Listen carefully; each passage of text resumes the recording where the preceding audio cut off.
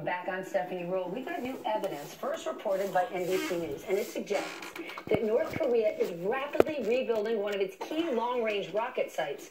These new satellite images from the researchers at Beyond Parallel were taken just 48 hours after President Trump's Hanoi summit with Kim Jong-un that abruptly broke down with no deal. The same summit where the president insisted Kim Jong-un vowed there would be no rocket tests.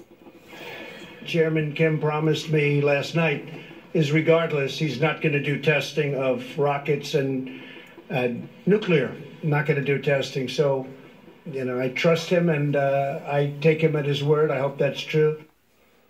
NBC national security reporter Courtney Kuby was part of the team who broke this story. Courtney, amazing reporting. This site, for months, it appeared to be shut down, and President Trump has insisted Kim Jong-un said no new rocket testing. So what's going on? That's right. So this site seemed to be dormant since about August of 2018, just weeks after the Singapore summit in June, the very first time that President Trump met with North Korean leader Kim Jong-un. What our colleagues, our friends, the researchers at Beyond Parallel, which is a research project from CSIS, which is a defense think tank. These guys do terrific work, tremendous work. They looked at some commercial satellite imagery and determined that, in fact, there has been some new activity at Sohae, which is a satellite launching facility. What's concerning about this, of course, Steph, is that launching a satellite has much of the same basic technology as launching an ICBM, a three-stage intercontinental ballistic missile, something that could be potentially capable of hitting the continental United States. Of course, after this meeting in Hanoi with President Trump and KJU just last week, the president said, as he has many times before, that North Korea is not testing its missiles anymore and that that's a good thing and that the diplomatic process continues to work, Steph. Okay, what's the White House's response been thus far? Because in the past, the president has said one thing and his own intelligence people have said the opposite.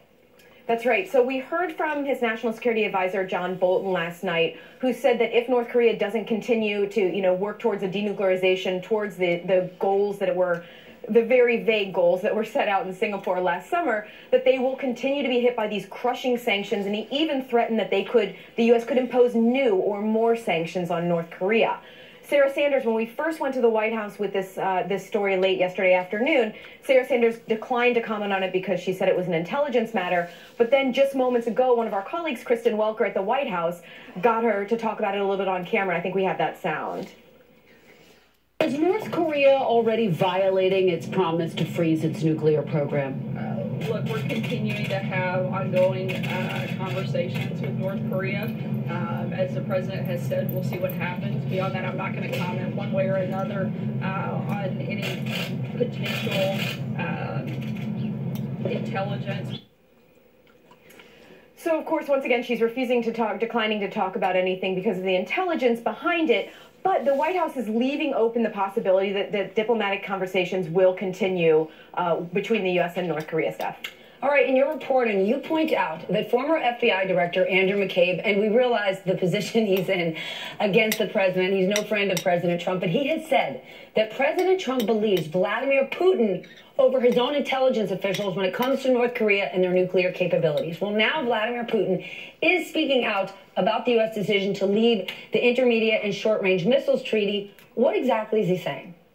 So we heard from Vladimir Putin just earlier today about this. Of course, the U.S. pulled out of the INF treaty just last month, claiming that Russia had been in violation of the treaty for months and months. So we heard Vladimir Putin just today talking about it, saying that the decision of the United States to withdraw from the treaty from the INF and short-range missiles is a direct step towards undermining the entire system of international security agreements. The United States, of course, as I said, has said that Russia's been in violation of this INF treaty for months, and that the U.S. was just pulling out because they weren't going to be the only party who was upholding their end of the bargain, Stephanie. My goodness, thank you. This is really, really important reporting. You can't just believe what you hear. Thank goodness for the free press. Thanks, Courtney. Up next, Thanks. The one investigation that seems to be bothering the president the most is looking at how his son-in-law, Jared Kushner, received his security clearance. Former CIA Director John Brennan will be here on why even the attempt by foreign countries to gain leverage over Kushner should worry absolutely everyone, not just national security officials. Now you see what I was talking about in my diplomacy failed video yesterday or last night that I recorded and put out this morning, that when you go to pulling the rug out from underneath people for whatever reason, you're upsetting the apple cart, the international apple cart that has been in progress for years and years and years pertaining to bringing stability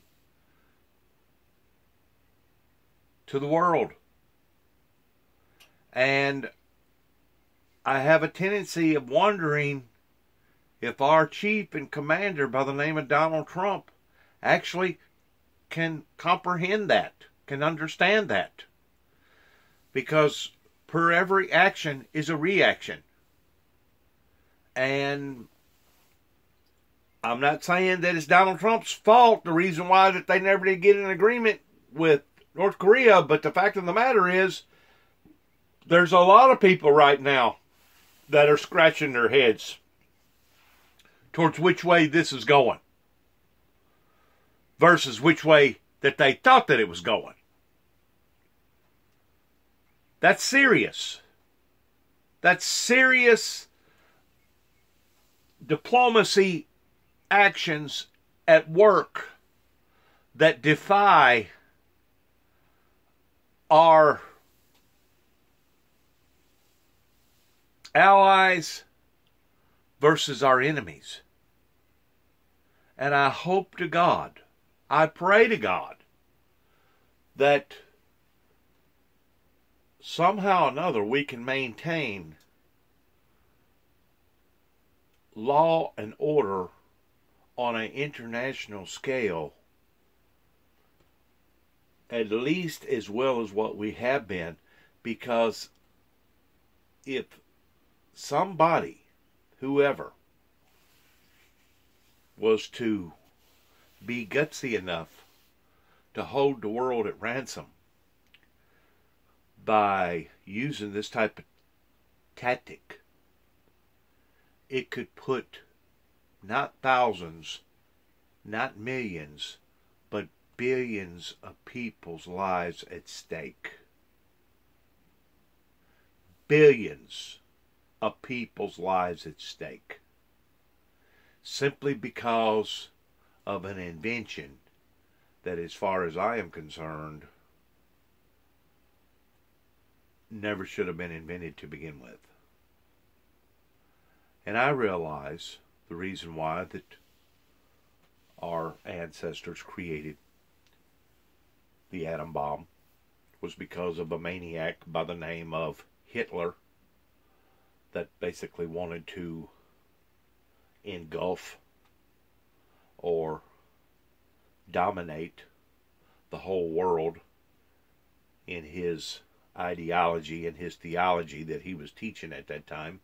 I realized that he needed to be stopped at all cost, and we done what we needed to do during World War II.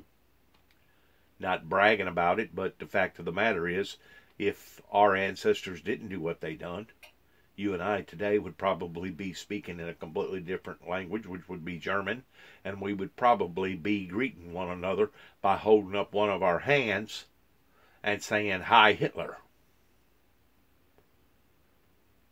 He was a tyrant from the word go.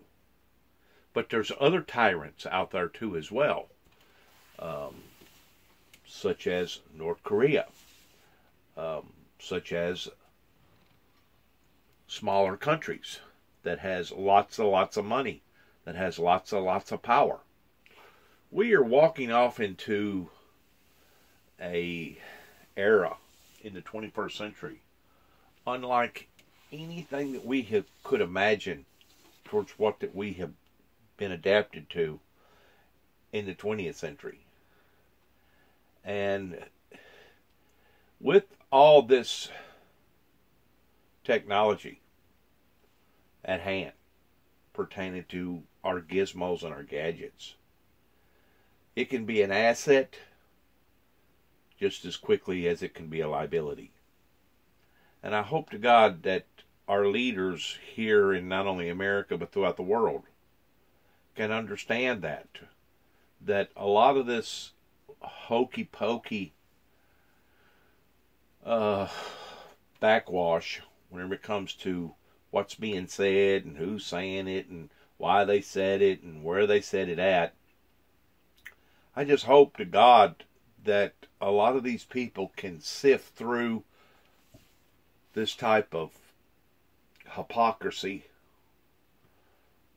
strain through the difference between the truth and the lie, and that somebody won't erratically do something that everybody is going to suffer the consequences on account of.